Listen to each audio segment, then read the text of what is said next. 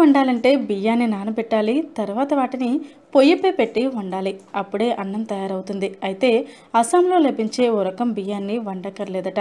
కొద్దిసేపు నానబెడితే చాలు, వండకుండానే ఎంచక్కా తినేయచ్చట. అక్కడ మాత్రమే పండించే బొకా చావల్ రకం బియ్యం ప్రత్యేకత అదే. ఈ బియ్యాన్ని మడ్ రైస్ అని కూడా పిలుస్తారు. ఇటీవల ఆ బియ్యానికి భౌగోళిక గుర్తింపు కూడా లభించింది. ఈశాన్య రాష్ట్రాల్లో ప్రధానంగా జీవ వైవిధ్యం ఉన్న పంటలను సాగు చేస్తారు. పెరటిలోనే కూరగాయలు, పండ్లు పెంచుతారట. ప్రతి ఇంటికి సమీపంలో ఒక చెరువు ఉంటుంది. అందులో చేపలు పెంచుతారు.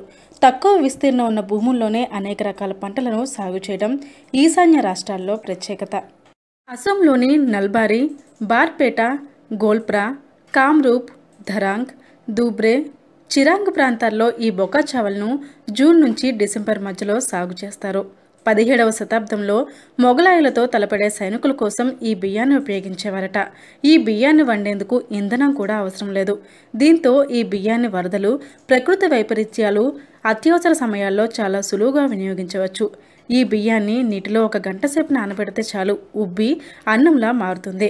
ఇందులో ఎక్కువ శ్రేణి రకం బియ్యాన్ని పావుగంట నానబెడితే చాలు, అన్నం తయారవుతుంది. ఈ బియ్యాన్ని పండుగలు, ప్రత్యేక సందర్భాల్లో అస్సాంలో అతిథులకు వడ్డిస్తారట. ఈ బియ్యం అక్కడి ప్రజల ఆచారంలో భాగమైపోయింది. బొకా చావల్ బియ్యంలో పోషకాలు అధికంగానే ఉంటాయి. ఈ బియ్యంలో 10.73% పీచు పదార్థాలు, 6.8% ప్రోటీన్లు ఉన్నట్లు గువాహటి యూనివర్సిటీకి చెందిన బయోటెక్నాలజీ డిపార్ట్మెంట్ చేసిన అధ్యయనంలో తేలింది. ఈ బియ్యాన్ని వాడటం వల్ల మనిషి శరీరంలోని వేడి కూడా తగ్గుతుందని వెల్లడైంది. వీటి మరో ప్రత్యేకత ఏంటంటే, ఈ పంటను ఎరువులు, పురుగు మందులు వాడి పండిద్దామనుకుంటే అసలుకే మోసం వస్తుందట.